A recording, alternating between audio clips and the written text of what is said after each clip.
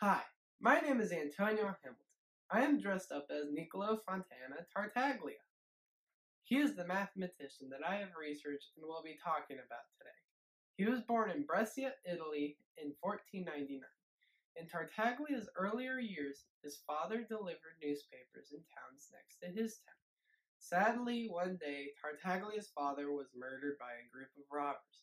And to make matters worse, in 1512, King Louis XII and his troops invaded Brescia. Brescia was defending for 7 days until King Louis's forces broke through. The French killed many residents, and one troop sliced Tartaglia's jaw and palate. His mother cared for him. However, he would never be able to speak correctly again, and he grew a beard to cover all the scars the troops left on his face. He gave himself the nickname Tartaglia because that means stutter. He had a lot of problems with speech. On a better note, he was the author and translator of many books.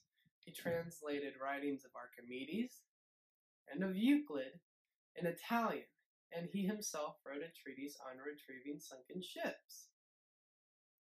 Tartaglia was also the first mathematician to ever apply mathematics to investigate how cannonballs took flight when they were fired from a ship. This was in one of his books called Nova Scientia, which means new science. On a mathematics note, he became a mathematics teacher in 1534. He was the creator of two influential things in mathematics history. One of those things was solving cubic equations. Another mathematician, Girolamo Cardano, wanted to know the secret of cubic equations. Tartaglia did not want to tell him because he feared Cardano would tell more people about the secret. However, Cardano promised he would not publish anything over the equation. So Tartaglia finally told Cardano the secret of solving cubic equations. Cardano a little later saw an unpublished book by a man called Scipione del Ferro that had the exact same equation Tartaglia had created. However, Ferro did not steal the equation from Tartaglia. He came up with it independently and earlier than Tartaglia. Cardano then stole the equation because it had an earlier date on it than the equation that Tartaglia produced.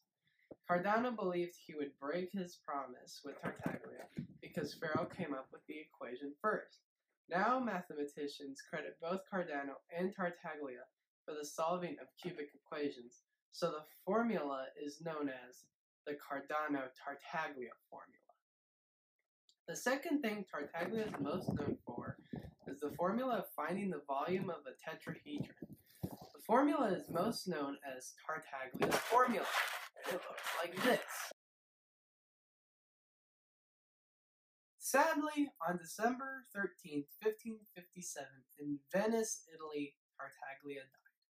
Because of Tartaglia's two very big accomplishments, he was one of the most influential mathematicians